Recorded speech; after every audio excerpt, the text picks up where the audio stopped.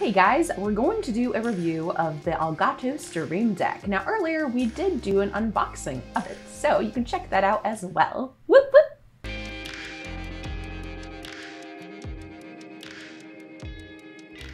So the first thing I want to point out is this is convenient. So if you don't already have one, please go and purchase one. They come with 6 buttons. The one we have is like in the middle range, like 15, 16 buttons. And then they also, I believe, have a 32. And I think that's the largest you could get of the Elgato series. I do like the medium size I do have because it's still pretty small. I mean, look at in my hand. I can just hold it with one hand, which is pretty awesome. And then, of course, so when you're gaming, you're not always going to be on your filming screen. So I use OBS. I'm not always going to be on that screen. Sometimes I don't even really see myself being filmed while I play, but sometimes you can. Let me give you a little example. So this is how, well, of course, this is how the desktop looks now because the desktop is using OBS. And there's my little face in the corner. Hello. And then you can switch to, let's say you are playing with this Switch and you want to hook it up in OBS, then this is what it's going to look like. Well, of course, it's not going to be black. Hopefully you're playing a game, but it's interesting. So this is how I normally would do whenever I play Arceus. Yes, right, Pokemon Arceus. And then, and look how fast you can just seamlessly. So I'm going to push start now. And look, it switches right away. So this is my starting stream screen. I like having that. And then you can also mute the, me. Or you can mute the music, really anything. It's really quite clever. And of course the ending. And we even have a be right back screen because you never know.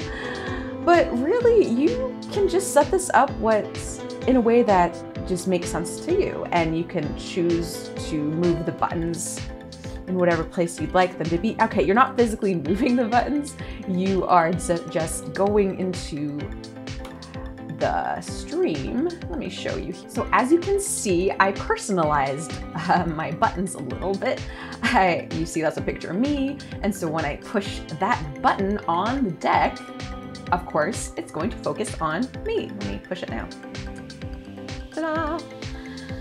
Anyhow, and then of course I have the gameplay button, and I've been playing, when I push that button, I use Pokemon Arceus a lot, so I decided to put a little Pokemon Eevee on there, woohoo! And then of course I like the moon, because then you can just put the screen to sleep. Pretty simple, to really set up. So let's see here. What am I gonna show you? All right, so you can edit the title, the screen, and of course it correlates, see, with this list right here. I don't know, it's pretty self-explanatory. If you set it up wrong, it's really easy to just fix your mistake. And I don't really see how making mistakes is actually that easy, because it's not hard at all. But I do like it. So I haven't said that enough, have I? All right, let me see if I can show you something more. All right, so I went ahead and I deleted the starting screen, AKA the starting button, right here. So now we're gonna add it back. All right, so we got scene right here. Drag it over, make sure you're under OBS Studio, of course. And we're gonna call it starting. There we go. We don't need to worry about the collection.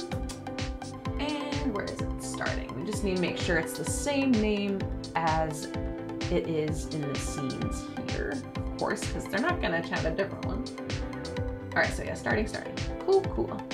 And then for the picture, you can go into your files, you can create a new icon, but anyway, I'll put it in with my own picture later, but see what I mean though? It's pretty simple. As long as the OBS is connected here, and look at all these other things you can connect.